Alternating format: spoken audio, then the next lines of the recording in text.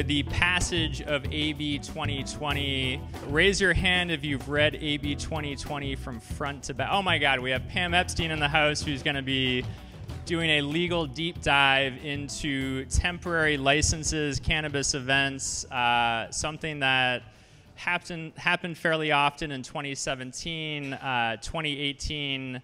A lot of the consumption events you all know and love came to a screeching halt. Pam's here to explain why, but to explain why things are about to change. And on our panel, we have a whole bunch of cannabis event operators in the state of California. So I'm going to turn it over to Pam. She's going to do a little legal deep dive with everyone, and then I'm going to do the business side of running events with the panel. So Pam. Welcome, everyone. I think it's interesting to set up the conversations you're going to hear from the operators up here who have lived through the challenges, who have learned throughout the implementation period of what is now the MAUCRSA, and have persevered through that and are going to kind of take us through that journey through what living this ever-changing legal landscape was, with a lens on what we have to look forward to in 2019 and why it may seem like a small victory. It is going to be a watershed moment to get us back to the events culture that California was known for under Prop 215. So to set us up for that, California was the first state to take decriminalized action in 1996 with the Compassionate Use Act. That then became the medical marijuana program with SB 420 that gave you the cooperative collective model in the 2008 Attorney General guidelines. And we lived under that system for quite a long period of time until late 2015, when there was a trio of bills. Interesting to note, there were over, I think, 80 legislative bills this past session, so we've come a long way. And that gave us MRSA, which then gave birth to what statutory structure we currently have.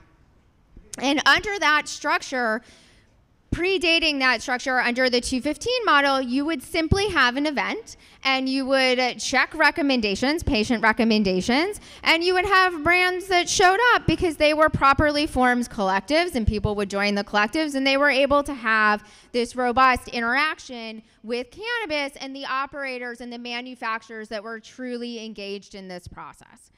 What happened when we had infrastructure come into play is you had the creation by one of the three regulatory agencies, the Bureau of Cannabis Control, developed an event organizer licensee and special event licenses. And when the MAUCRSA came into effect, it set a very specific precedent about where these events were allowed to be located. They were allowed to be located on district agricultural associations and county fairgrounds. District agricultural associations, there are 58 throughout the state, and they are state agencies. However, these are like little state agencies, are housed within other jurisdictions. And because when we had the MAUCRSA come into effect, you had to have local authorization. Local authorization was given to you by a local jurisdiction that was defined as a city, county, or city and county. And that did not include a district agricultural association. So as these event organizers went to go get their license and engage in a compliant activity, they went to where you naturally think that you would go as you are a state agency. And we'll hear, I'm sure, about the trials and tribulations with Chalice. I, in fact, worked with the 28th DAA because they believed that they had the jurisdictional control over their borders to regulate what events took place there. And that's an important distinction, right? You would think that they don't pay city tax. They get all of their permits from the state, that now all of the sudden where you are located, where this district agricultural association is located, and it's in the name, they serve a larger district. They serve everybody in the state of California. to the means of granting them access to agricultural activity. We are, in fact, in cannabis, an agricultural product, right? So this is in the wheelhouse of what these district agricultural associations are used to doing. They put on events. They have liquor licenses. They don't go to the jurisdiction at any other point to ask for permission. And why is this so critical? Because you may have a favorable DAA who has had positive experiences with cannabis operators that then have to go and ask a city for permission. And that city may be unfavorable to cannabis. And that then creates a conflict that was unresolvable until we got to AB 2020. So an event organizer goes, they go through the disclosure process, they get their license, and then they have to go and get that event license, that temporary event allowance. That's when we run into the problems at the fairgrounds. And moving forward, as we talked about, 2020 gives you the right, gives these operators the right to be able to hold events not on DAAs or county fairgrounds, but anywhere where they can get local authority and local authorization. At first, that seems like you're going to be able to have an event anywhere.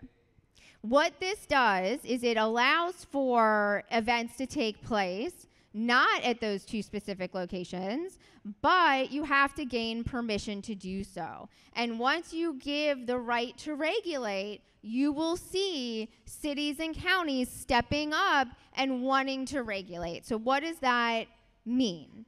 Are you going to have to get some sort of permit? We hope so. What I always advise, and what I know that these operators will likely do, is to go to those cities with a request. Know what kind of event you want to have, know where you want to have that event, know whether or not there is alcohol that's going to be served at that event, because that is a critical component of the events culture that is going to continue to experience pain points, is how do you have an event where you have two substances that are heavily controlled?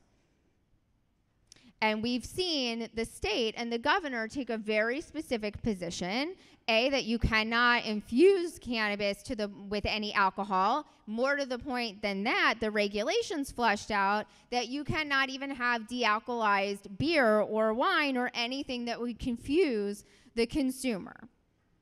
So you can see that we're going to have strategic pain points to learn how to navigate between having a premise and what that premise means, and whether or not you're at a facility that serves alcohol, and whether or not that facility could potentially be jeopardizing their liquor license or their insurance policies or any other business license that they currently have. So what is the difference, you may be thinking, between a consumption event and a event that you can consume at where you can also purchase cannabis? Because that's sort of also what we're talking about, where we've seen in the last year to 2 years these pop-up events that occur where you see vendors that are there that are exchanging product. If that product has not gone through a retailer, if that event is taking place in a non-private residence, even then, with track and trace coming online, you're not going to be able to hold those events. Those are non-compliant events. California says there is no, or the city of Los Angeles says there is no consumption, right? They do not have time yet to regulate this. So there are no consumption lounges that are regulated. There are no consumption on site with a dispensary. These are things that need to be flushed out. In Southern California, the only city jurisdiction that is moving in that direction is the city of West Hollywood. And they are issuing specific consumption licenses and dispensaries that are allowed to consume on site and sell. So you can see the more they have the bandwidth to regulate, these jurisdictions will start to do so, and they will regulate events in the same manner and practice. Because West Hollywood is looking at the events issue now that they want to get ahead of it because they are a progressive city.